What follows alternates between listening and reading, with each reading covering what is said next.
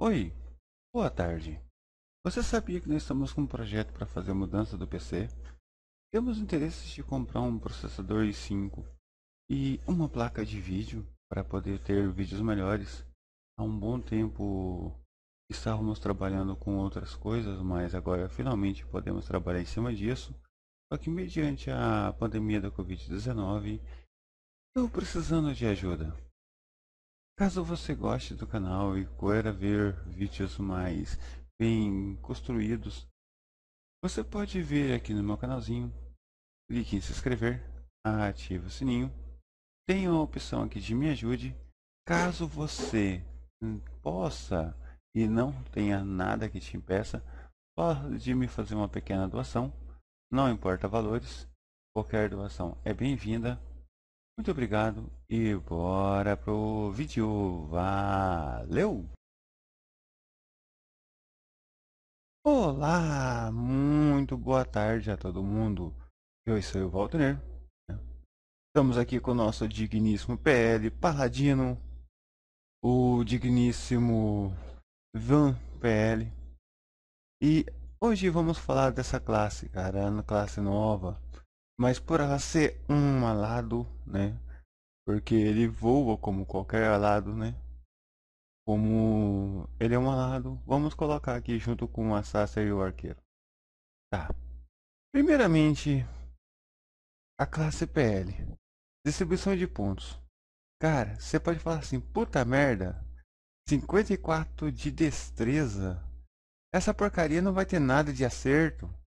Vai errar, vai errar, vai errar e vai errar. Cara, na boa, 54 é o que você precisa. Por quê? Olha só. Como qualquer classe física, né? Você tendo ali uma destreza baixa, você vai errar bastante os seus alvos. E na boa, cara, isso acontece com bastante frequência, tá? Você batendo com ele normalmente, com as duas skills ali bonitinha, mas cedo ou mais tarde alguma vai errar, tá bom? Mas uma coisa é fato. Você já viu sacerdote, feiticeira, Psy, MG, tormentador, errar skill? Já viu? Eu creio que não. O paladino, ele é uma classe física que ele pode buildar o teu ataque. Assim como vocês já sabem, ele pode bater mágico. Literalmente, bater mágico mesmo. Todas as skills dele vão dar dano elemental de acordo com o elemento que você preferir, desde que ele possa usar. Só para vocês terem ideia disso. Esse inimigo aqui, ele é do atributo fogo. E o fogo, ele resiste a fogo e é vulnerável à água. Só para vocês terem ideia, ele tem uma skill que ele vai fazer com que os seus danos virem de metal, uma skill que os seus danos virem de madeira, uma skill que os seus danos ficam de fogo, uma skill que os seus danos ficam de terra e uma skill que os seus danos vão ser dano físico. Pô, mas ele já não bate físico? Sim, bate.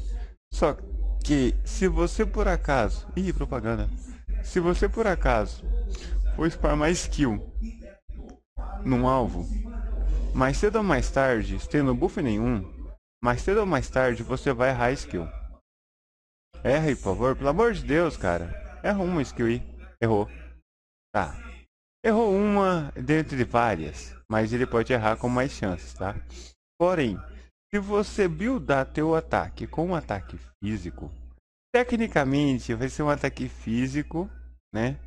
Que tá elemental. Ou seja, por estar elemental, tu não erra. Tu vai bater. Errou sim. Erra sim, erra sim. Erra sim, é um ataque físico como qualquer outro. Tá, vamos colocar aqui um elemento de fogo que ele resiste. Ok. Vamos bater aqui com o elemento de fogo. O elemento de fogo. É. É basicamente então ele só não vai errar se tiver buildado com as skills elementais mesmo. Podem ver que ele vai bater, vai bater, vai bater, vai bater, vai bater, vai bater, vai bater, vai bater, vai bater e não erra. Aí você pode olhar o elemento do teu alvo, né? Você lendo, aprendendo as vantagens sobre cada elemento, você pode buildar os teus ataques de uma forma que você sempre vai bater da fraqueza do teu alvo. Isso vai fazer com que os teus danos sejam maiores.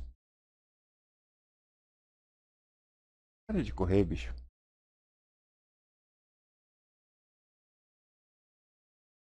Esse jogo é pra dois. Agora voltando à classe. Tá. Vocês podem ver aqui que o meu. Desculpa. Que o meu paladino tá com a roupa de cowboy. Isso foi uma brincadeira porque a gente tava fazendo a nossa digníssima esposa feliz e a gente dançava para ela poder ficar feliz, né? Aí assim, a gente brincando e passamos a chamar o nosso paladino de cowboy. E recentemente eu descobri que ele é um vaqueiro mesmo. Por quê? A ultimate do paladino, ela vai fazer com que os danos do paladino aumentem, certo? Ele vai ficar imune a ataquezinhos de stun, correto? E ele vai dar danozinhos, danozinhos em área às vezes. Beleza. Mas o importante dela, usa por favor. Usa por favor. Ele não quer usar. Ele não quer usar. Você tem o itemzinho? Tem. Por que você não quer usar? Porque eu não tô com taxa de um alvo. Aí assim, ele basicamente vai montar em um cavalo e vai chicotear aos arredores dele. É basicamente um cowboy mesmo. Aí assim, dura pouco, dura, mas aumenta o ataque dele. É bem útil para combos, tá? A classe em si é uma classe bem interessante. Ele também pode utilizar o escudo e aumentar a velocidade dele, porque, na boa, correr é importante. Ele tem uma skillzinha também que é muito filho da puta, porque tu coloca o escudo na frente e sai correndo feito um doido. Isso aqui vai aumentar enquanto você tiver MP e uma coisa bem engraçada é que você não toma stun e mediante a isso você pode sair rushando até um ponto que você quer, aperta ESC para cancelar a skill. Aí lá você ataca. Uma coisa engraçada também é essa skill aqui, ó. Você pode observar que o spam dessa skill é muito rápido. E essa skill é uma skill em área, tá? Você pode muito bem solar seus vales da vida, matar mobadas da vida com essa skill. Você segura um botão e espera. Desde que você tenha resistência para não morrer, você vai matar eventualmente. Aí assim, agora aquela brincadeira. God ou Evil? Cara, por mais que você possa amar um personagem Evil, e eu curto pra caralho um personagem God, você vai ver uma coisa bem engraçada sobre essa classe. Não tem diferença alguma. Você vai ganhar Chi crítico e o dano será aumentado quase nas mesmas proporções. Quase nas mesmas proporções. É uma classezinha bem legal. Eu prefiro God pela defesa que o Chi dá pra gente. Eu curto pacas a classe. Em relação runas. Osso. Essa classe aqui ela vai ser voltada às runas, no meu ponto de vista, vermelha, verde e amarela. É muito interessante. Ela tem um potencial bem grande. Ela tem um dano bem legal. É uma classe física como qualquer outra. Tem suas vantagens, tem suas desvantagens. Mas uma coisa é certa. Saber utilizar bem usada todos os skills de buffs para poder resistir dano é importante. Tá? Tem umas skillzinhas roubadas pra caramba. Tipo essa daqui. ou essa daqui, porque você vai invocar teus escudos e eles vão dar dano ao redor de você. Gasta tua energia de escudo. Em relação a equipamentos, é o básico de sempre, porque você pode focar teu personagem. O que tá faltando aqui? Tá, vamos aqui redefinir. Não pode? Tá, vamos colocar aqui uns pontos a mais de força. Bora upar ele um pouquinho mais. Opa, beleza. Pronto. Tendo os teus equipezinhos para aquilo que você vai fazer. 7R8 para um personagem ter uma defesa legal contra mobs e pessoas. Arma, recomenda a penumbra, caso você não seja cache ou seja só um secundário. Caso você queira essa classe para PVP, rapaz, aí vale você fazer a arma da casa. Essa classezinha é uma classe bem legal. Vocês vão gostar bastante dela. Se bem que eu não gostei muito do jeito que a classe anda, mas gosto é gosto, né? Varia muito daquilo que você quer com o personagem. É bem complicado certas coisinhas.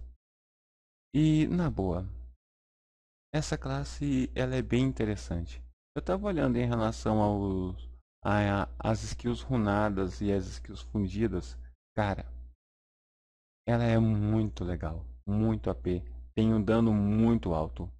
Bem evoluída, você vai ser bem feliz com ela. E por ser uma classe física, ela vai ter uma defesa física muito alta. Tu vai literalmente tancar tudo que você precisa tancar para você upar na vida.